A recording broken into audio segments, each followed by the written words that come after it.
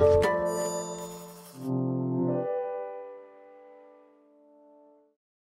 following podcast is part of a certified educational activity titled Renewed Optimism for Personalized Care in Advanced Pancreatic and Extra-Pancreatic Neuroendocrine Tumors, the evolving role and clinical applications of emerging strategies to improve patient outcomes.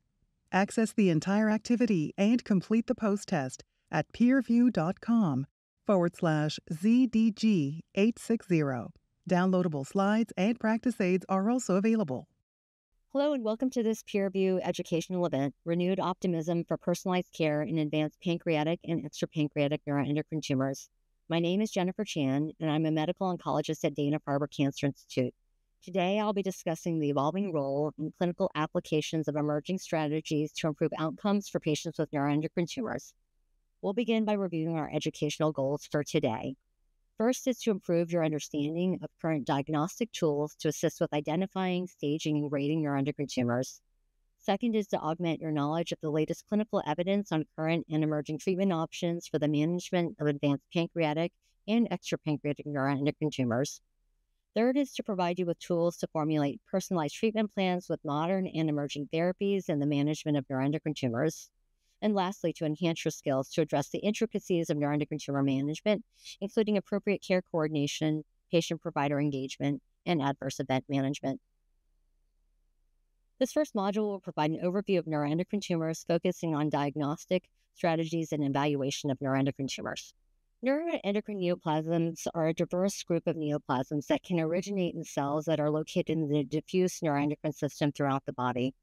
We can find neuroendocrine tumors originating in essentially almost every organ in the body, but most commonly we see them arise in the lung, the pancreas, and the GI tract. Neuroendocrine cancers have a heterogeneous pathology and clinical course. They also are characterized by their ability to secrete amines and peptide hormones that can lead to symptoms of hormone excess. With regard to the epidemiology of neuroendocrine neoplasms, we have seen a sharp rise in the incidence of neuroendocrine tumors, particularly over the last several decades. We've noticed this increased incidence across all primary sites, but most notably in the lung, small intestine, rectum, and pancreas. These rises have been seen across all stages and grades, but most notably we have seen this in localized disease and low-grade disease. Some of the increased incidence may, for instance, be related to recognition of early disease that's detected incidentally by scans and endoscopies. With respect to the pathology of neuroendocrine neoplasms, there are important distinctions that are made according to tumor differentiation, which reflects the morphology of disease, as well as grade, which is a measure of proliferations. There is an important distinction between well-differentiated neuroendocrine tumors and poorly differentiated neuroendocrine carcinomas.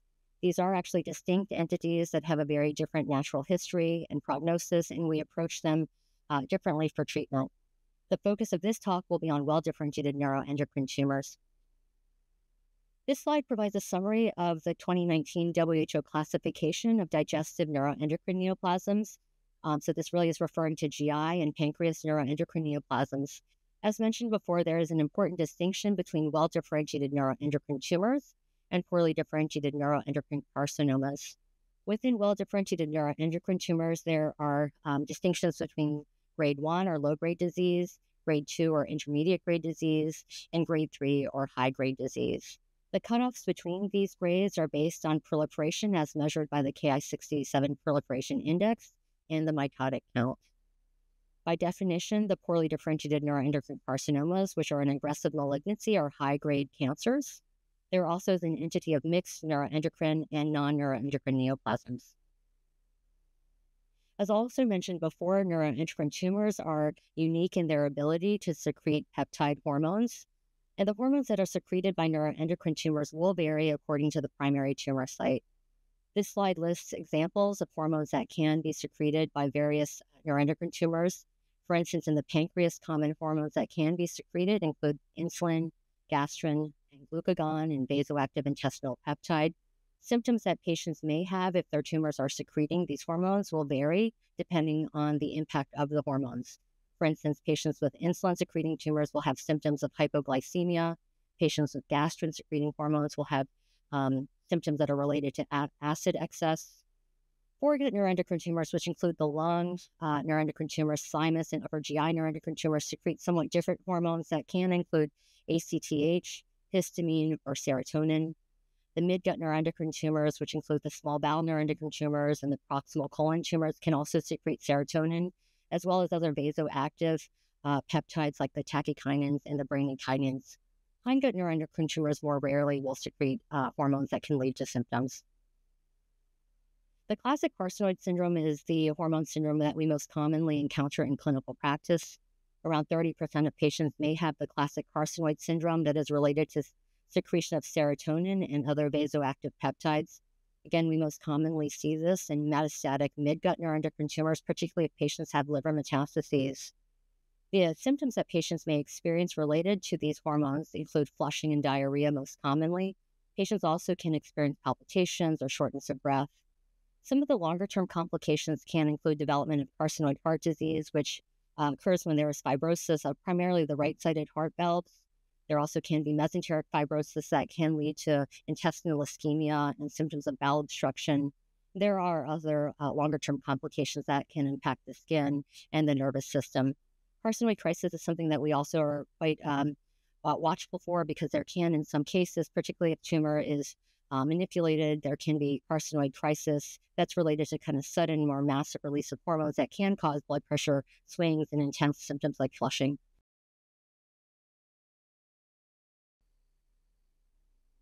With respect to imaging of neuroendocrine tumors, we most commonly will stage the extent of disease using anatomic imaging with CAT scan or MRI. A couple of key points to keep in mind is that neuroendocrine tumors are quite hypervascular. So when imaging the liver, it's important to consider multiphasic imaging to acquire imaging in both the arterial and portal venous phase. MRI imaging also is quite helpful for following patients who might have more extensive and ill-defined liver metastases because MRI imaging with hepatobiliary phase images can increase the sensitivity as well as the reproducibility of detection of liver metastases. Nuclear imaging with PET-CT is also now routinely incorporated in our assessments and management of patients with neuroendocrine tumors. I'll start first with somatostatin receptor imaging. Somatostatin receptors are present on the surface of over 80% of well-differentiated neuroendocrine tumor cells, particularly those that start in the GI tract and then pancreas. We therefore can use somatostatin receptor imaging for disease assessment. Somatostatin receptor PET is the preferred imaging modality given that it has higher sensitivity as well as spatial resolution compared to older imaging modalities such as somatostatin receptor scintigraphy or octreotide scan. I think this slide nicely illustrates the resolution and the sensitivity that we have with somatostatin receptor PET as shown in the B panel compared with the scintigraphy on the A panel. The imaging tracers that are used for a somatostatin receptor PET now include gallium-68 dotatate, gallium-68 dotatate, and copper-64 dotatate. Lesions on a somatostatin receptor PET are considered positive if uptake is higher than background liver. Several societies have developed appropriate use criteria for the use of somatostatin receptor PET imaging in the assessment of patients with neuroendocrine tumors. And the most common scenarios where somatostatin receptor imaging is utilized is in the initial staging after a histologic diagnosis of neuroendocrine tumors. It also can be utilized for localization of a primary tumor in patients with known metastatic disease, but where the primary tumor has not been found. And also, quite importantly, is used for selection of patients who may be candidates for somatostatin receptor targeted peptide receptor radionuclide or PRRT.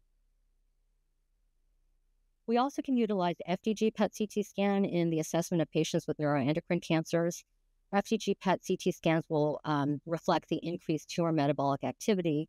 So naturally, patients that have more highly proliferative tumors, such as well-differentiated grade 3 neuroendocrine tumors or poorly differentiated neuroendocrine carcinomas, will have disease that's more avid on an FDG PET-CT scan.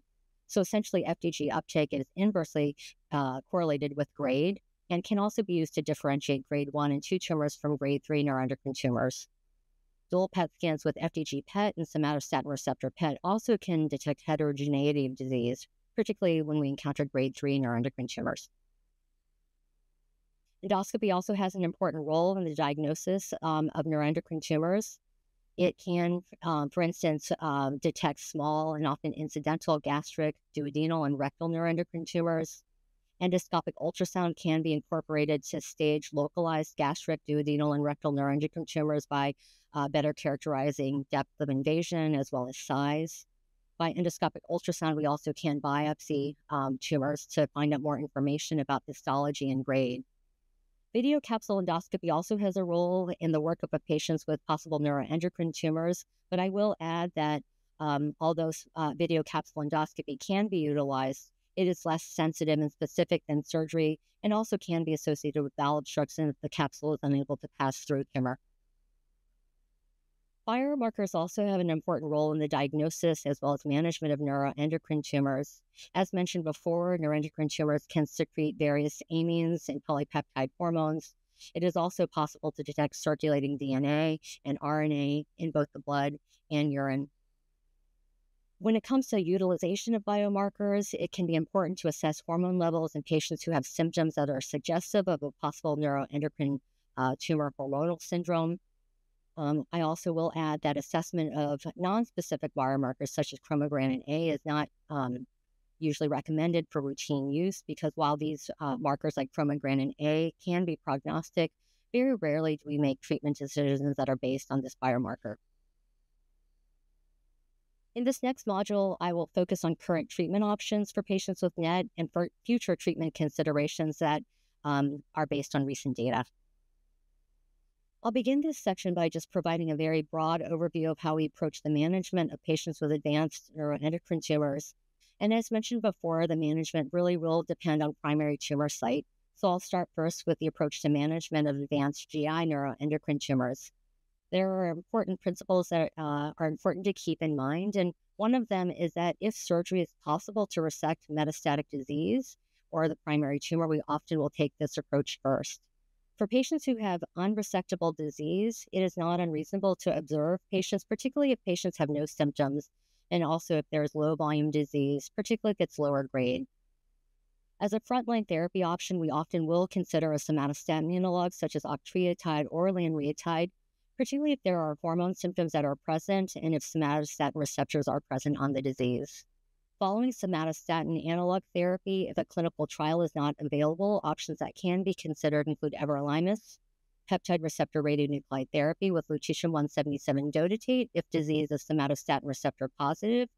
And we also can consider local regional therapy options such as hepatic artery embolization or ablation if there's liver predominant disease.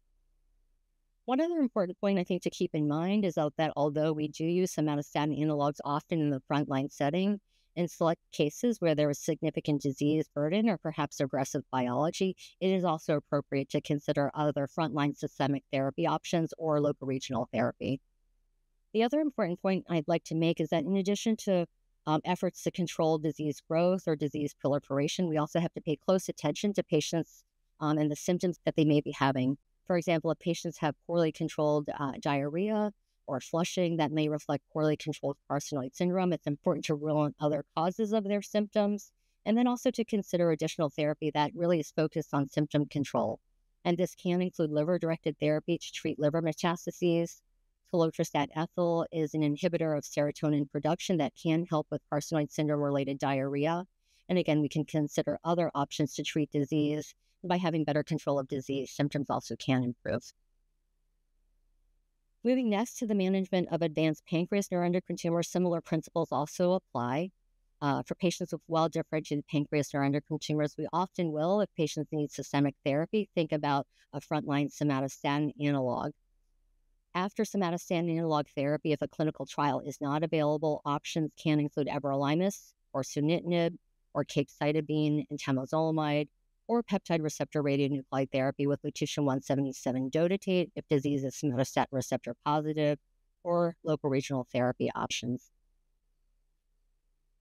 As we think about the management of advanced lung neuroendocrine tumors, again, some of the same principles and agents are relevant for the treatment of advanced lung neuroendocrine tumors. Options that can be considered to treat lung neuroendocrine tumors if a trial is not available include somatostatin analogs if disease is somatostatin receptor positive, and or if patients have a hormone syndrome. I will add that octreotide and lanreotide are not approved by the FDA for use in advanced lung neuroendocrine tumors, but it can be a treatment consideration. Everolimus is an approved agent for advanced non-functional lung neuroendocrine tumors. And we also will consider chemotherapy options such as temozolomide with or without capecitabine or platinum-based therapy if patients have more aggressive tumor biology. Somatostatin receptor positive disease also potentially can be treated with lutetium-177 dotatate if there has been a progression on a somatostatin analog. But again, I will add that lutetium-177 dotatate is not yet FDA approved for the treatment of advanced lung neuroendocrine tumors.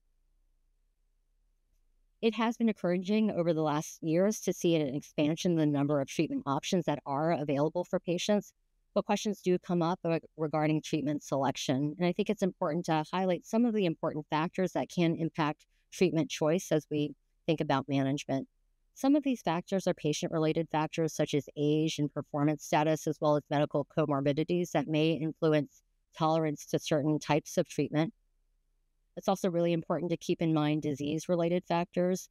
As mentioned before, it's important to think about primary tumor site because the way we approach management and also the available treatment options will vary between GI neuroendocrine tumors and pancreas neuroendocrine tumors and lung neuroendocrine tumors. Pathologic considerations are also important, most especially related to tumor differentiation and grade. It's also important to keep in mind the presence of somatostatin receptors because that can influence whether patients are candidate for peptide receptor radionuclide therapy that relies on the presence of somatostatin receptors. In addition to pathologic features of disease, it's also important to keep in mind what's happening in real time with patients as we evaluate scans and assess the pace of disease progression. The next category of things to keep in mind also are the symptoms patients may be experiencing. And some of these symptoms may be related to the presence and bulk of disease. Some of the symptoms may be related to hormone secretion. So patients who have symptoms that are related to hormone secretion, we term these functional neuroendocrine tumors. And the way that we approach functional neuroendocrine tumors really is to not only think about controlling disease growth and progression, but also to treat symptoms. The last thing I think that is important to keep in mind is understanding the extent of disease and also understanding whether disease is localized and amenable to local regional approaches or if it's more widely metastatic. For patients who have liver or dominant disease, there are options that can be considered, included hepatic artery embolization or ablation approaches. And there's an emerging technology called histotripsy that may also be utilized in some patients with localized liver disease. For patients with more widely metastatic disease, we really do have to think about systemic therapy options. So the next portion of my talk will really focus now on the systemic treatment options, including somatostatin analogs, radioligand therapy, as well as molecularly targeted therapy. And to help illustrate these options, I'll start first with a case. So this patient, Peter, is a 68-year-old patient who was diagnosed with an advanced grade 2 pancreas neuroendocrine tumor. Some of the details regarding grade are that the Ki-67 proliferation index in the biopsy was 8%, and the mitotic count was 3 per 2 millimeters squared.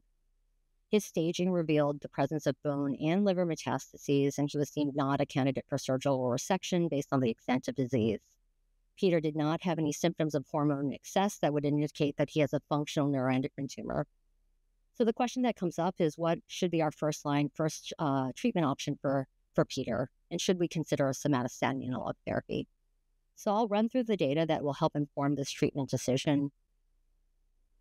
Although somatostatin analogs have been used for decades now to treat symptoms related to hormone secretion, such as carcinoid syndrome, diarrhea related to VIP secretion, we also in recent years have shown that somatostatin analogs also have an anti-proliferative effect. And we've seen this best in 2 randomized studies. The first is the PROMID study. And this was a randomized trial that evaluated octreotide 30 milligrams IM every 4 weeks compared to placebo. Patients enrolled in this trial had midgut neuroendocrine tumors, and the trial showed that octreotide improved the median time to progression compared to placebo. The median time to progression was 14.3 months in the octreotide arm compared to 6 months in the placebo arm. A later clinical trial, the CLARINET trial, evaluated the somatostatin analog lanreotide compared to placebo. Patients in this trial had non-functional GI and pancreas neuroendocrine tumors, and they were randomized to receive either lanreotide 120 milligrams every 4 weeks as a deep subcutaneous injection versus placebo. This trial also was a positive study and showed that the median progression-free survival was longer in patients who received lanreotide. The median PFS was not reached in the lanreotide arm compared to 18 months in the placebo arm. One thing that I will point out is that although both of these agents can slow disease progression, the radiographic response rate, so the amount of shrinkage that we see with these agents, is quite low. Another question that comes up is whether there is an impact of higher dose somatostatin analog therapy. We don't have randomized data to help answer this question, but we have seen from several clinical trials that there may be an impact of high dose somatostatin analog therapy. One trial that showed this was the NETTER-1 trial. This was a phase 3 trial that evaluated lutetium-177 dotatate in patients with mid-gut neuroendocrine tumors whose disease had progressed on standard doses of octreotide. The control arm for this study was high-dose octreotide LAR 16 milligrams every 4 weeks. The progression-free survival in patients who received the high-dose octreotide LAR was 8 months. So this progression-free survival duration of 8 months does suggest that there may be an impact of a higher dose somatostatin analog on disease progression. Another study that has looked at the impact of higher dosing of somatostatin analogs is the phase 2 CLARINET-FORTE trial. This trial evaluated patients with mid-gut and pancreatic neuroendocrine tumors whose disease had progressed on standard doses of every 4-week lanreotide. Patients on this trial received every 2-week dosing of lanreotide. The median progression-free survival in patients with mid-gut neuroendocrine tumors who received the every 2-week dosing of lanreotide was 8.3 months, 5.6 months in patients with pancreas neuroendocrine tumors who received higher dose therapy. Again, this is not randomized therapy, but these median progression-free durations of 8 months and almost 6 months suggest that there might be a benefit of using higher dose somatostatin analog therapy before treatment has to be escalated to a different agent. It is important, though, to recognize that this is not randomized data, and it's hard to know whether these results reflect the impact of the treatment or if they may perhaps reflect the disease biology. There is an ongoing phase 3 trial that hopefully will be able to better address the question of higher dose somatostatin analog therapy. This is the phase 3 SORRENTO trial. This is an international trial that is evaluating CAM 2029. This is a novel, high-exposure, high bioavailability subcutaneous form of octreotide. In the phase 3 SORRENTO trial, patients with advanced gastroenteropancreatic neuroendocrine tumors who had not received any therapy or had received only minimal amounts of somatostatin analog therapy were randomized to receive either CAM 2029 20 milligrams every 2 weeks or the investigator choice of standard octreotide or lanreotide. The primary endpoint of this study is progression-free survival, and we're looking forward to the readout of these trial results to help us understand the impact of a higher dose or a higher bioavailability somatostatin analog compared to standard treatment. So getting back to our case, again, Peter, who has an advanced grade 2 pancreas neuroendocrine tumor, he is initially treated with somatostatin analog, but now has signs of disease progression, both with symptoms as well as on scans. He returns back to clinic and is consulting with his care team about next steps. So how would we approach treatment next for Peter? So I'll start first by reviewing the systemic treatment options that are available after progression on a somatostatin analog, and they include peptide receptor radionuclide therapy. Lutetium-177 dotatate is approved for patients with advanced somatostatin receptor positive GI and pancreas neuroendocrine tumors. We can incorporate molecularly targeted agents. Everolimus is approved in patients with pancreas neuroendocrine tumors, as well as non-functional GI and lung neuroendocrine tumors. SANET-ep is approved for patients with pancreas neuroendocrine tumors. Cytotoxic chemotherapy also can be utilized. We don't commonly utilize this in patients with well-differentiated GI neuroendocrine tumors, but it is more commonly used in patients with pancreas or lung neuroendocrine tumors. Common regimen includes temozolomide with or without capecitabine. Very rarely will we use streptozotocin these days. I'll start first by reviewing the data related to peptide receptor radionuclide therapy, or what's also known as radioligand therapy. This consists of a radiolabeled somatostatin analog. The somatostatin analog is chelated with a radionuclide that can then deliver tumoricidal doses of radiation to the somatostatin receptor positive tumor. Lutetium-177 is one of the radionuclides that is used to treat neuroendocrine tumors and emits beta and gamma radiation. Some of the more novel alpha emitters that are being studied in trials now include actinium-225 and lead-212. The NETTER-1 trial is a phase 3 trial that established the efficacy of lutetium-177 dotatate in midgut neuroendocrine tumors. This was a phase 3 trial that enrolled patients with progressive somatostatin receptor midgut neuroendocrine tumors. All patients had grade 1 or grade 2 disease and had progression on prior standard dose octreotide. There was a randomization to lutetium-177 dotatate every 8 weeks, along with continuation of octreotide LAR 30 milligrams. And the comparison was high-dose octreotide 60 milligrams every 4 weeks. As you can see from this slide, there was a clear benefit and a significant improvement in progression-free survival with lutetium-177 dotatate. The hazard ratio for progression or death was 0.21, with a median progression-free survival that was not yet reached in the lutetium-177 dotatate arm compared to the control arm of 8.4 months. As you can also see from this slide, there was a higher objective tumor response rate in patients receiving lutetium-177 dotatate. It was 18% compared to 3% in the octreotide high-dose LAR arm. Quality of life also was assessed in the NETTER-1 trial, and what was observed was that lutetium-177 dotatate demonstrated significant benefit compared to high-dose octreotide in time to deterioration in patients' global health status, physical functioning, role functioning, and symptoms including diarrhea, as shown on this slide. Lutetium-177 dotatate has also demonstrated activity in other somatostatin receptor-positive neuroendocrine tumors, not just the midgut neuroendocrine tumors that were studied in the NETTER-1 trial. This is primarily retrospective data or smaller clinical trials. What is shown on this slide are the results of a single-center retrospective study at Erasmus that evaluated several hundreds of patients that had neuroendocrine tumors originating in a number of different sites. And as you can see from what's highlighted here, patients with pancreas neuroendocrine tumors who are treated with lutetium-177 dotatate had high objective response rates to therapy of over 50%, with very long and encouraging median progression-free survival.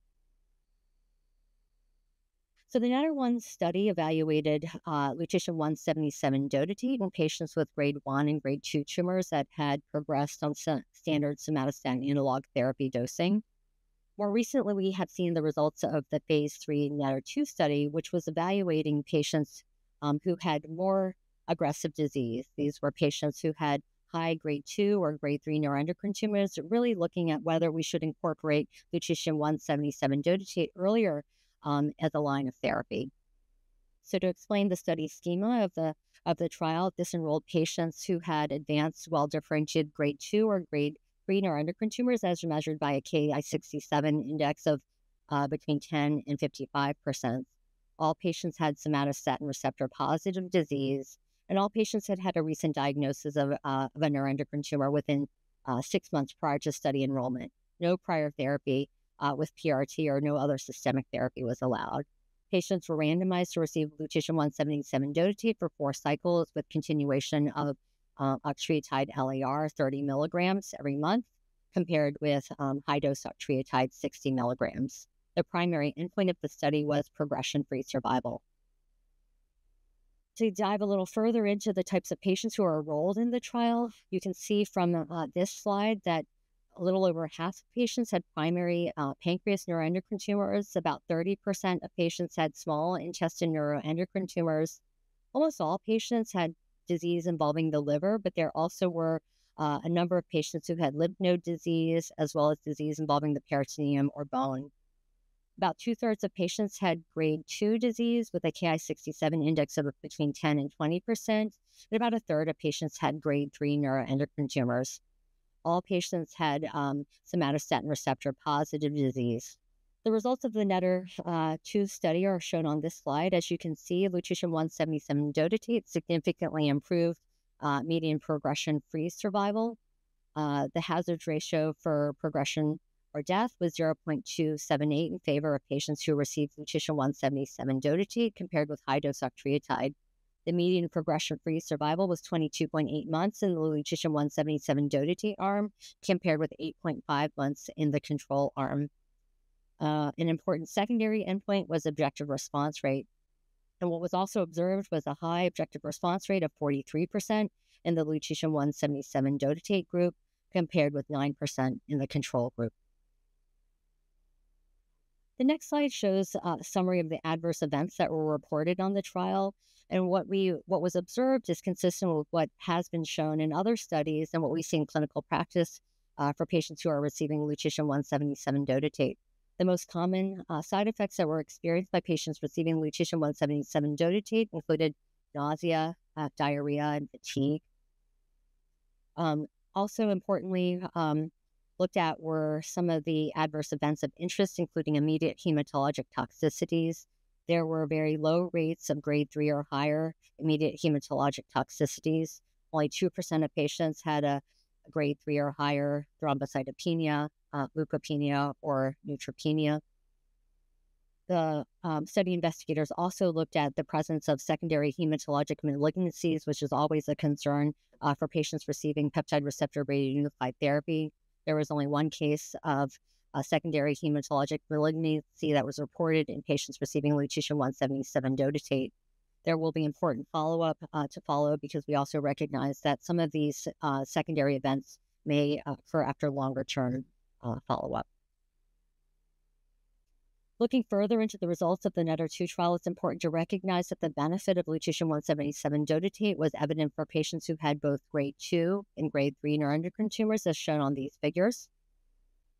There also was a benefit for lutetium-177 dotatate that was evident in both patients who had a primary pancreas neuroendocrine tumor and a small intestine neuroendocrine tumor. This next table shows that the response rate to lutetium-177 dotatate was maintained across various grades, grade 2 and grade 3, as well as primary tumor site. The response rate to lutetium-177 dotatate in grade 2 and grade 3 tumors was over 40%. The response rate in pancreas neuroendocrine tumors was 50%. It was slightly lower in patients with small intestine neuroendocrine tumors at 26%, but this is still a high response rate, particularly when we consider how it stacks up against some of the other agents that we use, such as somatostatin analogs or molecularly targeted therapies. In the last part of my talk, I will focus on targeted agents in neuroendocrine tumors and the expanding role of tyrosine kinase inhibitors in the treatment of neuroendocrine tumors. This slide illustrates the targeted agents that we use to treat neuroendocrine tumors, or that have been studied in neuroendocrine tumors. And these primarily include the tyrosine kinase inhibitors that have activity against the VEGF receptor. This is an important target given the highly vascular nature of neuroendocrine tumors. The other important target is mTOR pathway, because we recognize that this is an important signaling pathway that drives growth and spread of neuroendocrine tumors. The mTOR pathway can be targeted by agents including temsirolimus and everolimus. Everolimus has been studied in several randomized trials in patients with neuroendocrine tumors. The RADIANT-2 trial evaluated everolimus in patients with advanced neuroendocrine tumors that was associated with disease progression and carcinoid syndrome. The RADIANT-3 trial evaluated everolimus in patients with advanced pancreas neuroendocrine tumors.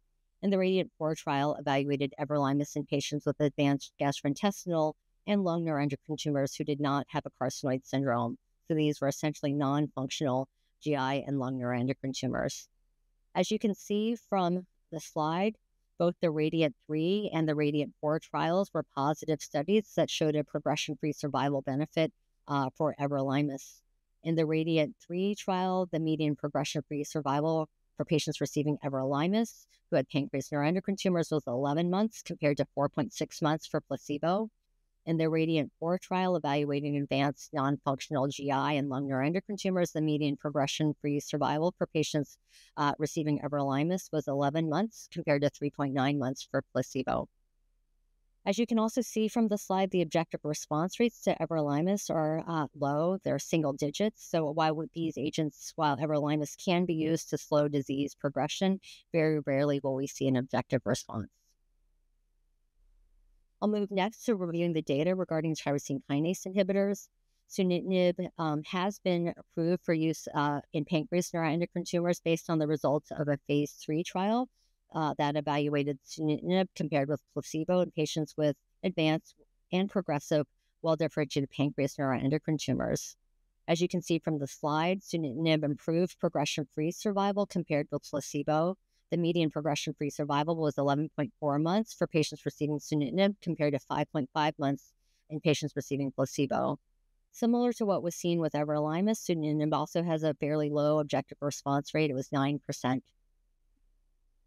Surufatinib is another tyrosine kinase inhibitor that has been evaluated in randomized trials in neuroendocrine tumors.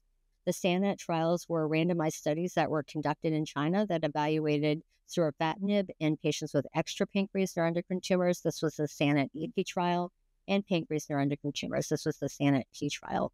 Both of these studies were positive studies that showed that surufatinib improved progression-free survival. The median progression-free survival for patients with extra-pancreatic neuroendocrine tumors treated in the SANET-ep trial was 9.2 months, compared with 3.8 months in patients who received placebo. In the SANET-p trial, the median progression-free survival for patients receiving surufatinib was 10.9 months, compared to 3.7 months for patients receiving placebo.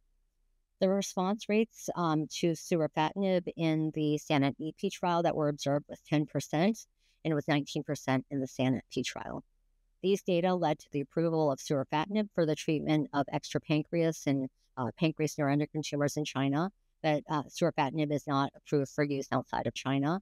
There have been other trials evaluating tyrosine kinase inhibitors in neuroendocrine tumors that I've summarized on this slide. The results of the phase 2 trial evaluating pazopanib and lenvatinib showed promising results, although this had not been carried forward into a phase 3 setting. More recently, we presented the results of studies evaluating the efficacy of cabozantinib. This is a multi-kinase inhibitor targeting the VEGF receptor, c-MET, AXL, and RET. My colleagues and I recently presented the results of the phase 3 CABINET trial that evaluated cabozantinib in patients with extra-pancreas NET and pancreas NET. In this study, there were two cohorts of patients, one with extra-pancreatic NET and pancreatic NET. Patients were randomized to receive cabozantinib starting at a dose of 60 milligrams daily or placebo, and treatment was continued until there was disease progression. Patients who were enrolled in the study included those who had well to moderately differentiated neuroendocrine tumors. Grades 1 through 3 disease was allowed. All patients had progression prior to study entry and had received at least one prior FDA-approved systemic treatment for their disease. Concurrent somatostatin analog therapy was allowed. The primary endpoint of the study was progression-free survival. The characteristics of the patients who were enrolled in the CABINET trial are shown on this slide. If we focus on the extra-pancreas neuroendocrine tumor cohort, most patients had GI primary neuroendocrine tumors. A little over half had GI primaries. About 20% of patients had lung neuroendocrine tumors. There also were patients who had unknown primary tumors, thymus neuroendocrine tumors, and tumors arising in other rare sites. Most patients had grade 1 or 2 neuroendocrine tumors, and there were a small number of patients that had grade 3 tumors.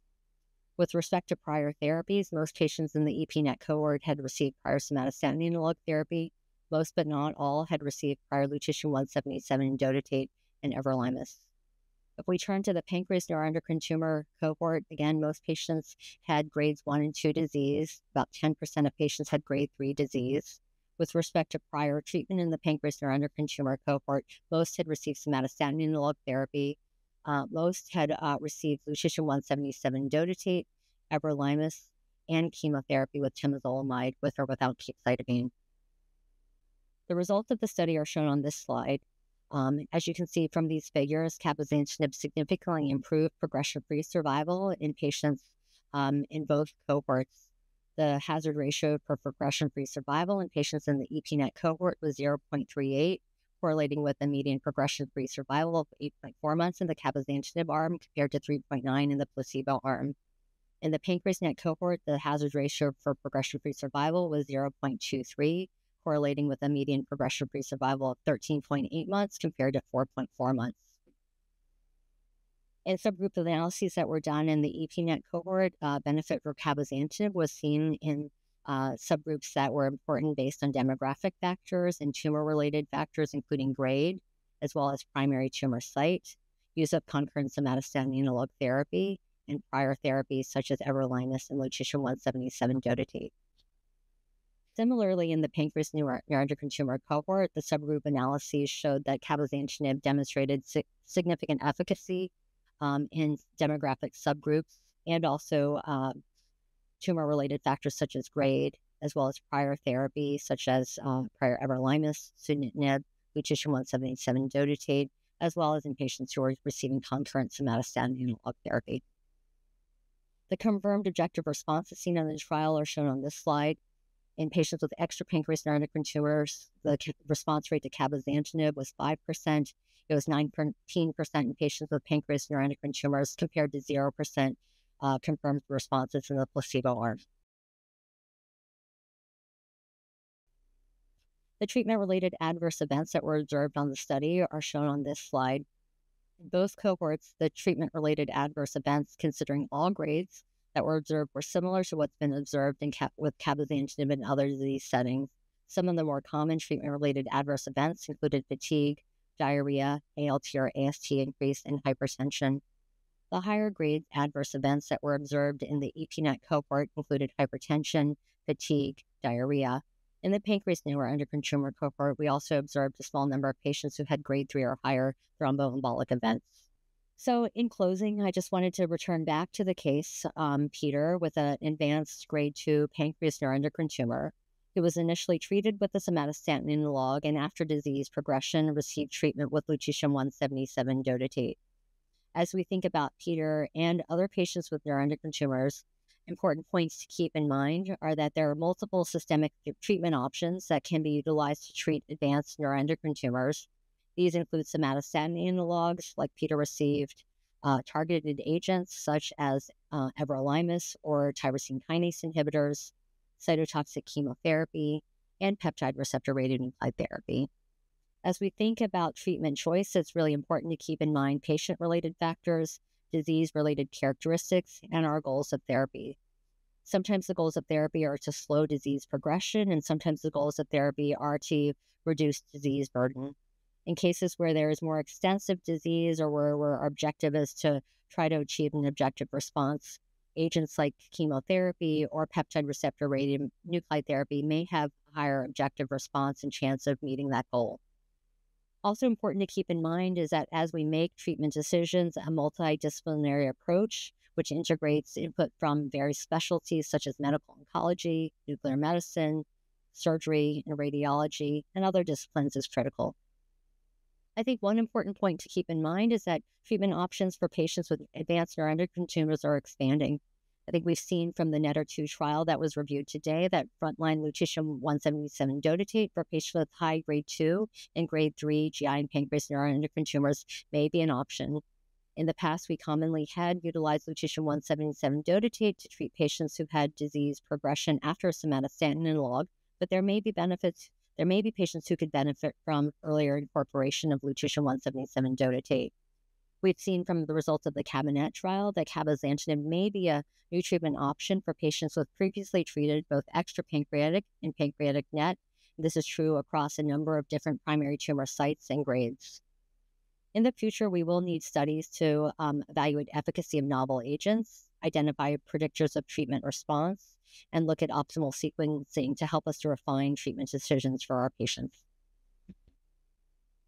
So in closing, I'd like to thank you for participating in this program on emerging strategies for patients with neuroendocrine tumors. Please remember to download the slides and practice aids at peerview.com. Thanks again for participating, and I hope you found this information useful and informative for your practice. Thank you for listening. Remember to download the slides and practice aids and complete the post-test for instant credit. This activity is certified by PVI, PeerView Institute for Medical Education.